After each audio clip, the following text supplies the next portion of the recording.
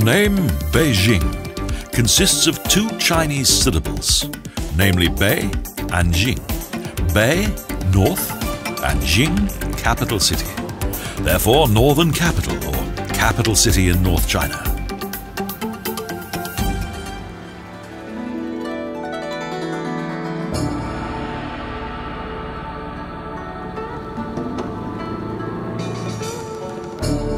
During the emperor's time, Bejing consisted of the city outskirts, the inner city, the emperor's city, and the forbidden city, each city having been surrounded by a high wall.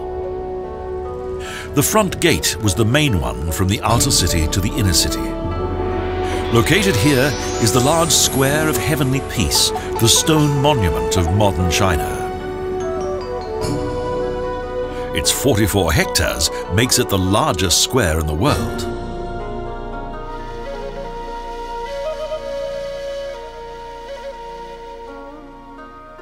The Imperial City is entered through the gates of heavenly peace.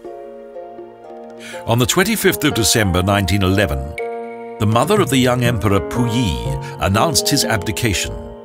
Thus, the empire ceased to exist.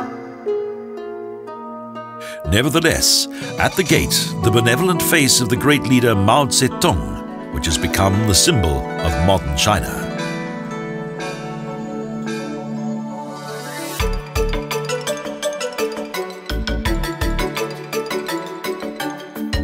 Through the midday gate and over the Golden Water River, we reach the courtyard, three great halls, and at its center, the Hall of Highest Harmony.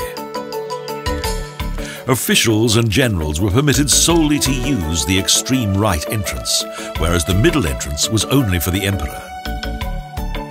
Even the princes were restricted to side entrances. Within the southern courtyard, the emperors held their official audiences and ceremonies. In the northern inner chambers were the living quarters of the emperor's family.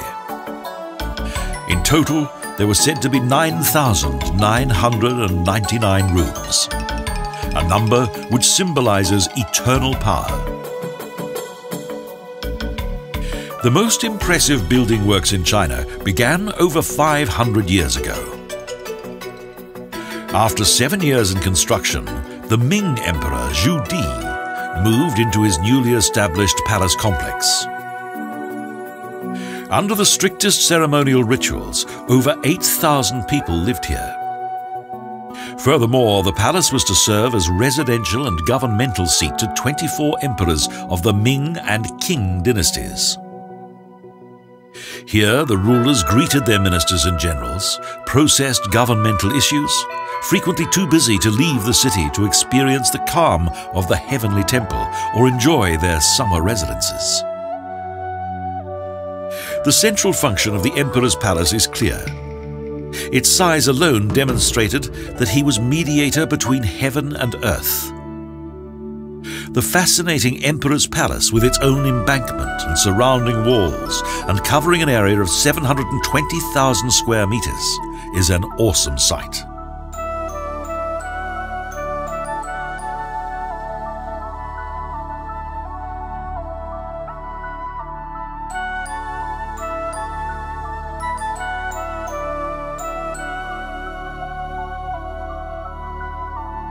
The Emperor's Garden portrays one of the few areas in the palace grounds where green trees dominate, in contrast to the more austere areas.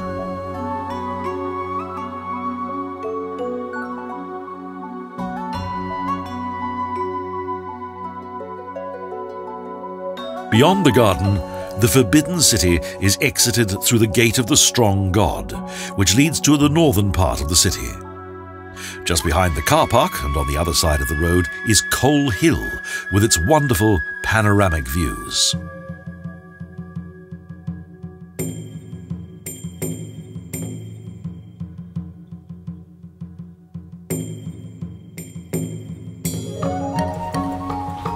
Each day, the morning market is set up in front of the eastern wall of the palace. All that the surrounding countryside of Beijing has to offer is here. Appetizing fruits and vegetables, fresh milk products, and much more. market stalls are set up on makeshift sites.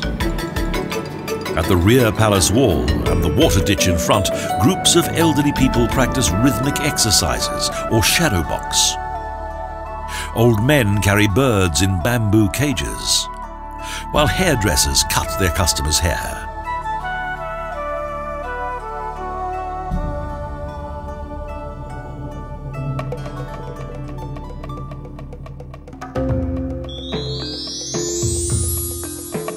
In the drum tower, the roll of drums marks the change of the night shift, and in the tower, bells ring in the beginning of a new day.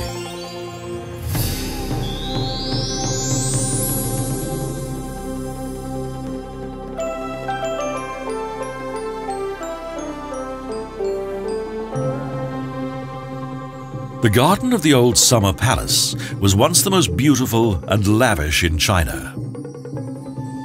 Its creation began in 1709, and right up to it being destroyed by the French and the English armies on the 7th of October 1860, it was under continuous development. It took just 3 days to completely destroy it. It stretched across 864 acres of land and comprised 140 buildings, which were distributed throughout its landscaped grounds. For half the year, the garden served as the summer residence of the emperors of the Qing dynasty. After its devastation by the Europeans, restoration of the old summer palace began. But finally, in 1900, the Allied armies finally razed the area and destroyed with it a unique piece of horticultural history.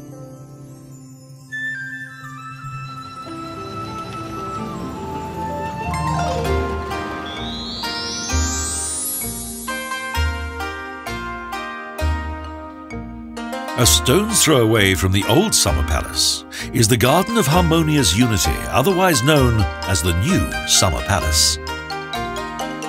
For his mother's 60th birthday, the Yihe Yuan was an audacious gift from her son, the Qianlong Emperor. In 1751, he gave the order to rebuild the garden.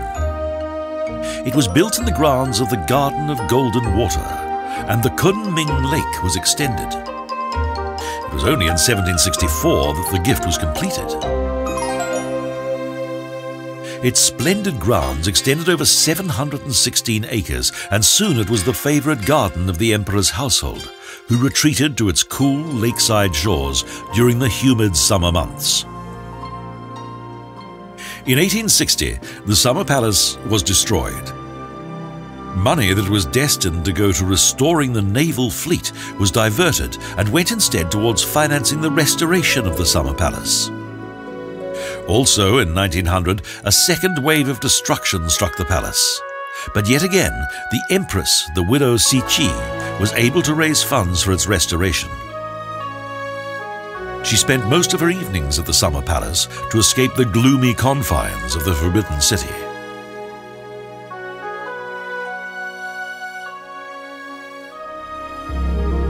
After her death in 1908, the Yihe Yuan was closed and reopened to the public in 1924 as the Garden of Harmonious Unity.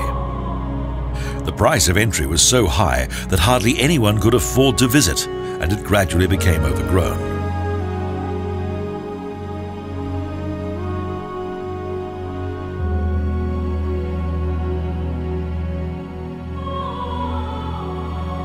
Today, however, everyone can afford the entrance fee, and large numbers of visitors pass through the East Gate, past the buildings and the theatre, and through the long walkway to the gate of the Jade Palace.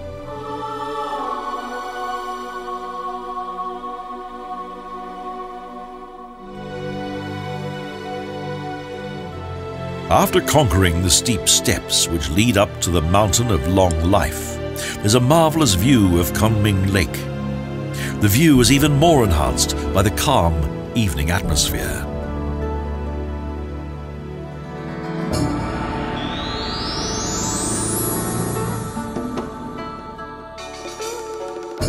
"25 kilometers from Beijing, the mountains to the west act as a natural city defense. The highest point of the mountain range is Perfumed Mountain. During the Opium Wars and throughout the senseless destruction and looting orgies of the Allied troops, this magnificent park was extensively damaged, and in 1949 only partly restored.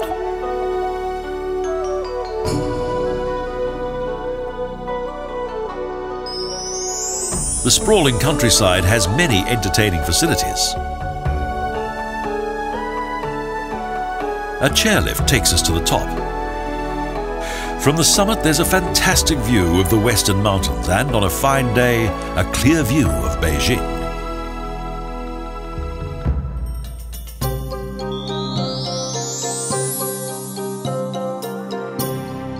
Bordering the park is the Temple of Azure Blue Clouds, which became famous due to its marble Vajra stupa. This splendid complex is built up the east slope, rising 100 meters to the stupa. In front of the mountain gate, the main entrance to the temple, a white bridge spans across a ravine several meters deep, a stream running through.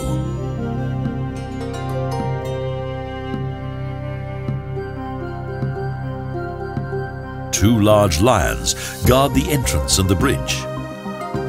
Over a steep step and through a decorative marble gate is the majestic diamond throne of stupa, 35 meters high and made entirely of marble.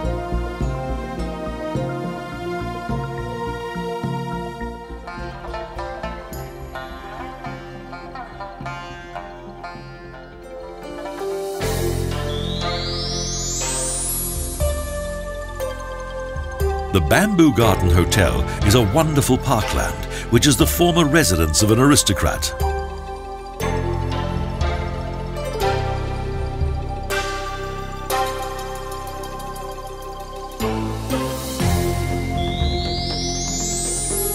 Emperor Guangzhou founded the Garden of 10,000 Animals.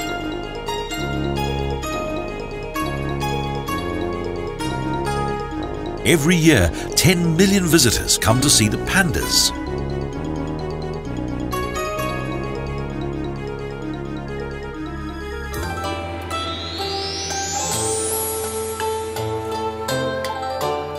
In the 10th century, the Bejing Park served as summer residence for the emperors of the Lao dynasty. The monarchs declared Beijing as their capital and had the Lake of the Flowers of the West landscaped.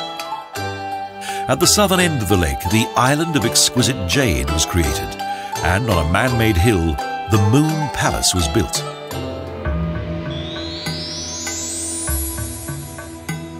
Also, the Round City was part of the emperor's garden area.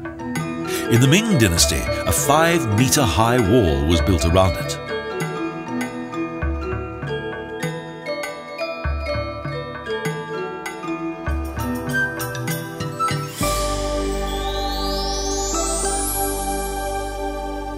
There is an impressive feeling of peace and contemplation in the Park of the Sun altar. Elderly people sit chatting, and children play on the grass. In the center of the park is the Sun altar, one of 9 altars in the city devoted to the worship of natural strength.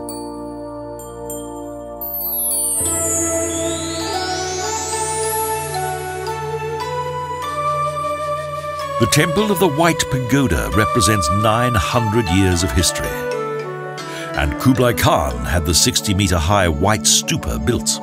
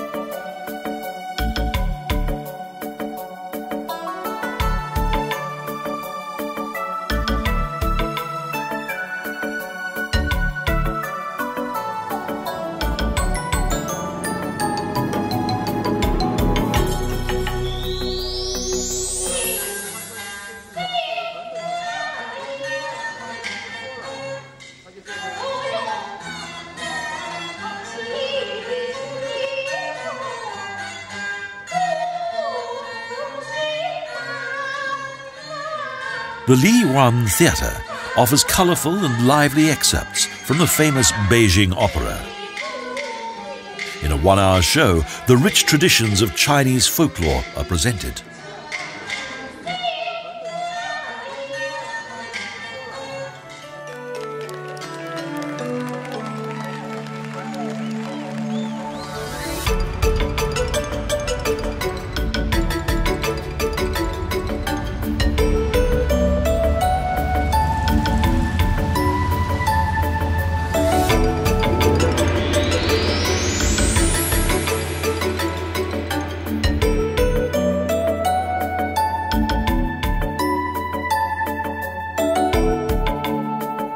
At the main station, around 200,000 people meet daily. The hustle and bustle is indescribable.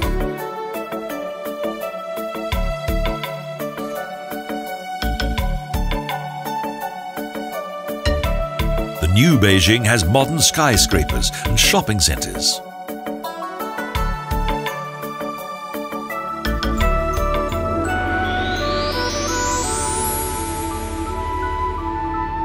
In Beijing, the Palace of Harmony and Peace is the largest Tibetan Buddhist temple. Passing through the south gate, a long stretch of garden appears, and through a further gate, an extensive inner courtyard with both a drum tower and a bell tower. In the Hall of Heavenly Kings, to fend off evil spirits, 4 severe-looking figures stand guard. The Hall of Harmony and Peace is guarded by the Buddha statues of 3 worlds: the future, the present, and the past. The Confucius Temple was built in 1306, in keeping with the old buildings on the right of the Emperor's Academy.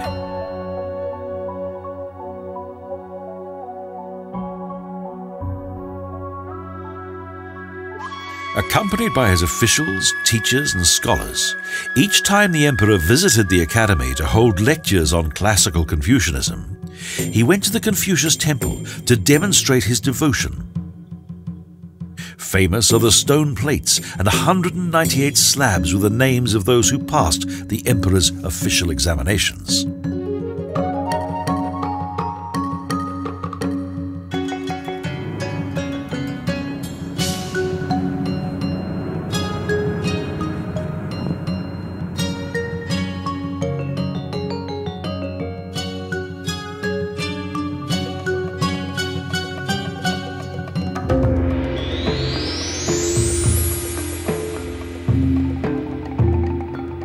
The Fa Yuan Temple, Temple of the Source of Law, is one of the oldest in the city.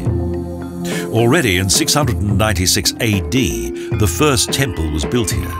Burnt down many times, but always rebuilt in grander style. In the 18th century, Fa Yuan Si was constructed as it appears today. 6 main halls lie on a north-to-south axis 180 meters long, inside the largest of which is a Buddha from the Ming era.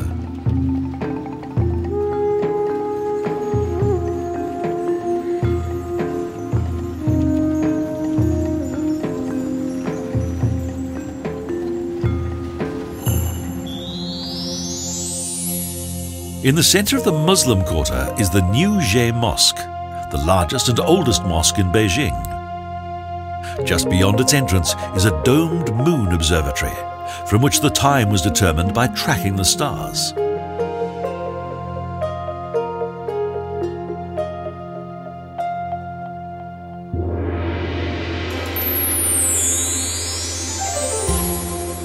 All that remains of the temple grounds is a magnificent brick pagoda.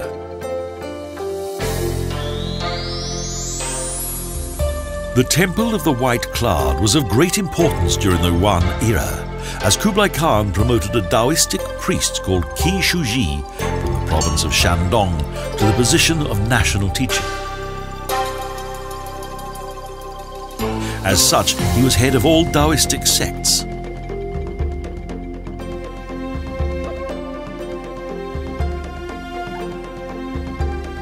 Later, the temple became the center of the northern sect, whose members led a life of celibacy and strict vegetarianism.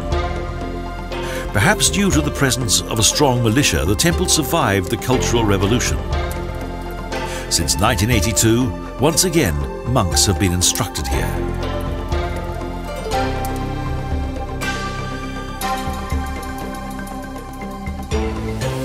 There are rows of halls from north to south, which are flanked by further buildings to the east and the west.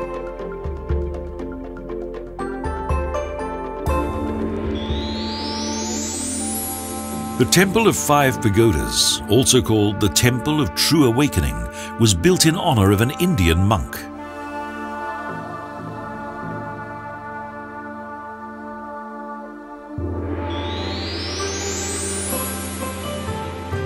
The Heavenly Temple represents the largest temple grounds in China. It should have been named Heavenly Altar, as prayers are offered to heaven and earth at the same time. The Heavenly Altar is a marble structure covered in both earthly and celestial numeric symbols, which portray Chinese cosmic illusions. The temple complex was built in 1420. It consists of 3 terraces. The one at the base symbolizes Earth, the middle the mortal world, and the highest heaven. The holy number 9, or a number that is divisible by 9, determined the architecture of the emperor's buildings. By this calculation, the stone rings at the altar were devised. Cosmic illusion is signified as a complete entity. Heaven is imagined as being round. Consequently, the 3 central buildings are round, while the altar and hall of harvest sacrifice is square and covered with green bricks to portray Earth.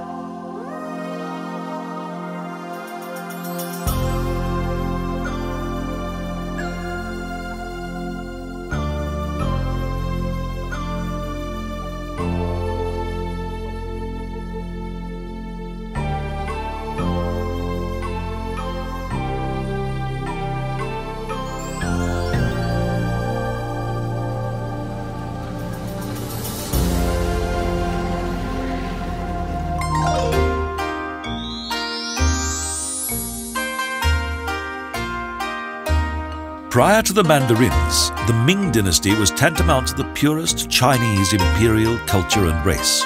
50 kilometers northwest of Beijing, they constructed the necropolis. This valley offered them natural protection against the spirits of the north and the sandstorms of the Gobi Desert. In 1435, this avenue of stone statues was created. 12 animals and 12 men in pairs guard the path of souls, a stately entrance to the Valley of Tombs.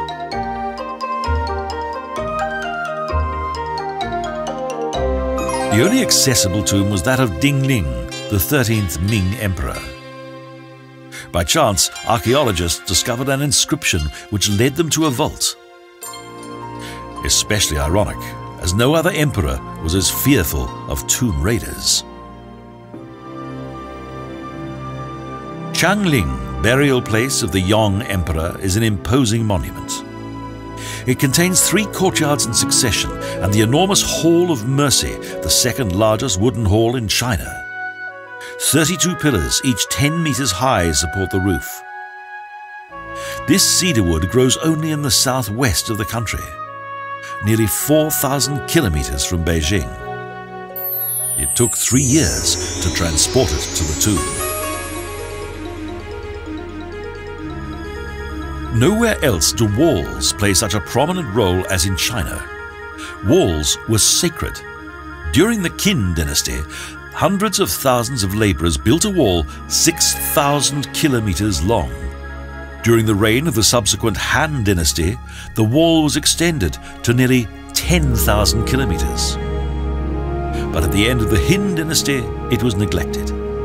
It was only with the founding of the Ming dynasty that the old building works were restored and a new embankment built to protect against Mongolian troops. Construction took over 150 years. The average height of the wall was 7.8 meters, and the foundations averaged a width of 6.5 meters. In the Qing era, the wall lost its importance and fell into disrepair. Today's tourist industry gave the wall a new lease of life as the government ordered sections of it to be restored and be available to the public.